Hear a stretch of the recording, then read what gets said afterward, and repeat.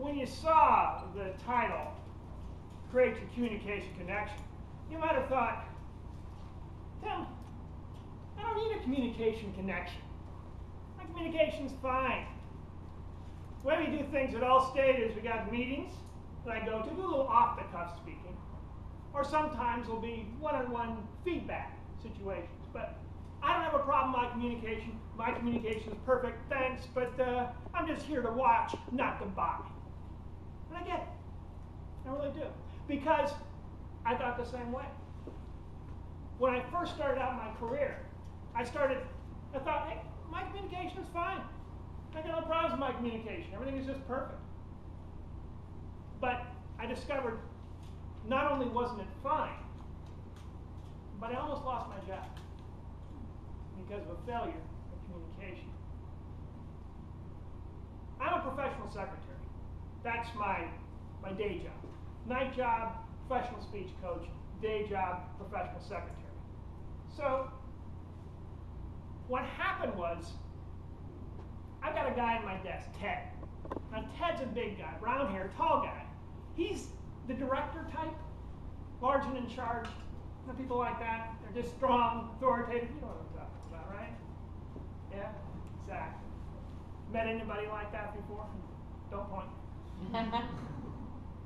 Exactly. That was the way Ted was.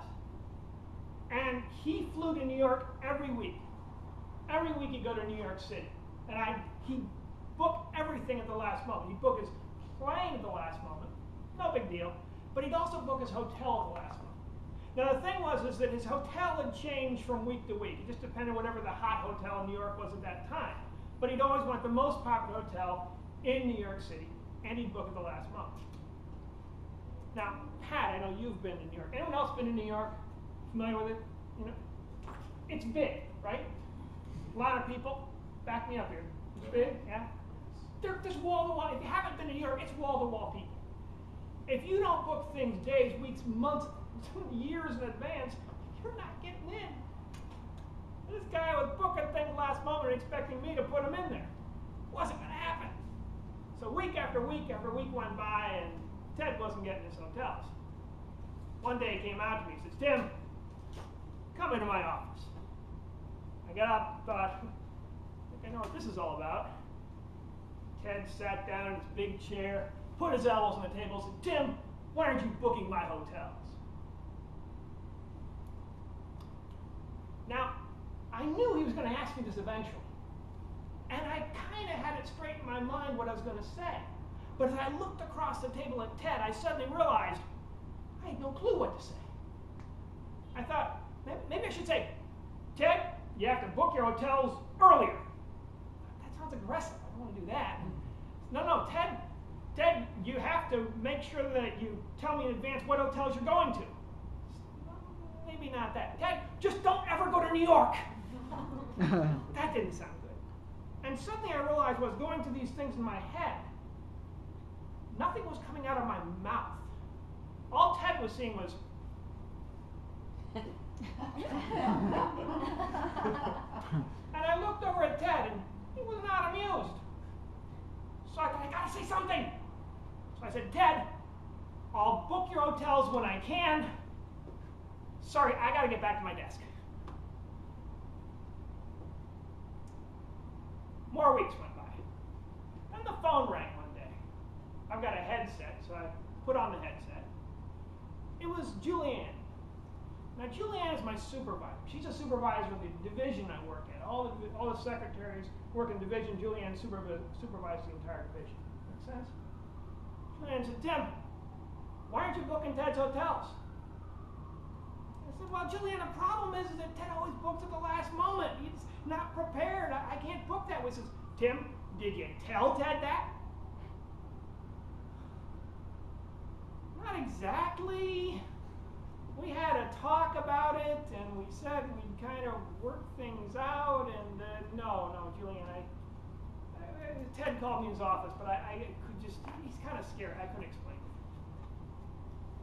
it. Tim, you have a serious communication problem, and you've got to solve it. There's a Toastmasters club starting up. I strongly suggest you go to it. and we will talk later. So that was my introduction to Toastmasters. And I thought, okay, I'm highly motivated now. And I got better fast. Because I did the work. I put myself in there. I got involved. I got better and better and better. And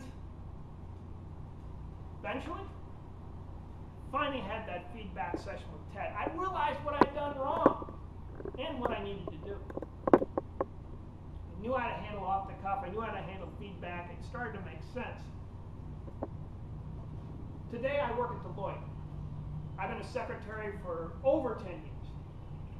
And every now and then I get a little award here, a little award there, a card here. Great job this, great job that, Tim. I think it all goes back to that time when I had that communication connection straightened out. Most recently, I'm a professional speech coach, helping anybody get from wherever they are to wherever they want to be in their speaking. The reason I go through all this stuff is because the reality of communication in business is, by the time you realize you need help in communication, it's probably too late. I was lucky. I was very lucky. I could have been gone like that. And in this day of people going, leaving, coming, of the problems of getting promoted to that next level, being more and more distant, just staying in the same place is more and more important, it's a challenge. So the best thing you can do is improve your communication skills, because you never know when you're going to need them. And you may think you're prepared, you're fine, but have that high pressure situation come up, you haven't thought it through, you haven't worked it through, and suddenly there you are freezing, not knowing what to say. Well, that can be a career changing and a career ending moment. And about now, you might be thinking, this guy is going to go on and on and on talking about all this stuff. Is this going to be a death by PowerPoint situation?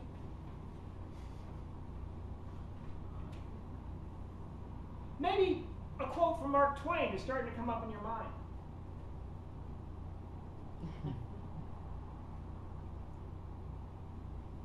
I don't want that to happen. I want today to be interesting, interactive, and to help that out, what I'd like to do is for a little bit later you'll be doing a little bit of interaction, a little bit of talking to each other, and I'll get some people to volunteer. Is that okay if I get volunteers? Come up here a little bit? Okay. Wow, it's great. It's like I'm in a Toastmasters audience already. But also, something to think about is, what are your communication challenges? So briefly, for a minute, I want you to discuss amongst yourselves, just talk with your neighbors, your friends, people around you, what are either your communication challenges you know what somebody else has, or communication challenges you've heard about. Just talk amongst yourselves, and for a minute, and we'll come back together and you'll share what you talked about. Okay? Start. Go ahead. Well, some of the communication challenges I have almost anytime I go to a court interaction, the judge sitting on his hands and having no idea the line. I'm still grappling with I do. And I think that it can be a challenge. Every now and then, yeah.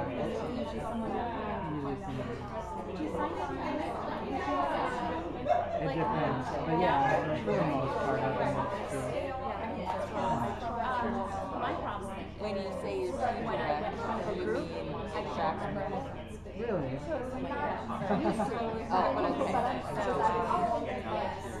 And I just had an experience like working with there's like a battle, like the student want them to read a theater group where you can't see them. So I had not knowing that there was but then all of a sudden I couldn't. So are you talking about when didn't know and they were watching me looking other places. Clap once if you can hear me. Oh. Clap once if you can hear me. Clap once if you can hear me. One more time. Thank you. What did you talk about? Anybody? What are you talking about over there? What are some communication challenges you're talking She about? mentioned a very good one. Yeah. Passive aggressive people. Passive aggressive people. Exactly. Yeah, that's a challenge right there. Yeah. Now, granted, in being in Toastmasters, you aren't going to hopefully get too many passive aggressive people. Try to filter those people out the door or change their approach. But the thing you will learn is how to stand up in front of people and get the confidence of standing in front of people. Sometimes it's just a matter of just being confident and seeing the situation all the way through. Passive aggressive, great. Another couple, yes. Julie and I are in different fields, but we both came with the same issue, and that is taking a bunch of information, kind of distilling it down, and synthesizing it or summarizing it in front of someone very Exactly. quickly. Exactly. Okay, when we get to the feedback portion, talk more about that. How do you really handle feedback? What are sort of the 3 steps of feedback? And how do you work that out? And how a speech can actually help you develop more effective feedback techniques. One more. Yes? The so-called 30-second commercial about your business, a brief moment where you try to be persuasive and engaging about what you do. And of course in Toastmasters it's called the icebreaker. That chance you've got to really explain yourself and get that connection. Toastmasters, the first speech you do, as you say, that may be the most important speech you learn for the rest of your life. All right, got a lot more to come. But first of all, what you're going to learn is you're going to learn about the 3 phases every speech goes through, why it becomes more difficult for each phase. The most difficult, the hidden phase, most people don't know about. Secondly, you're going to find out about feedback and what stops most people from giving effective feedback. And then finally, going to talk more about how to do off-the-cuff speaking, what the problems of off-the-cuff speaking, and also with feedback, what the 3rd step is to feedback. Most people leave out. How you can make sure you don't leave that step out. And there, I think I will. So.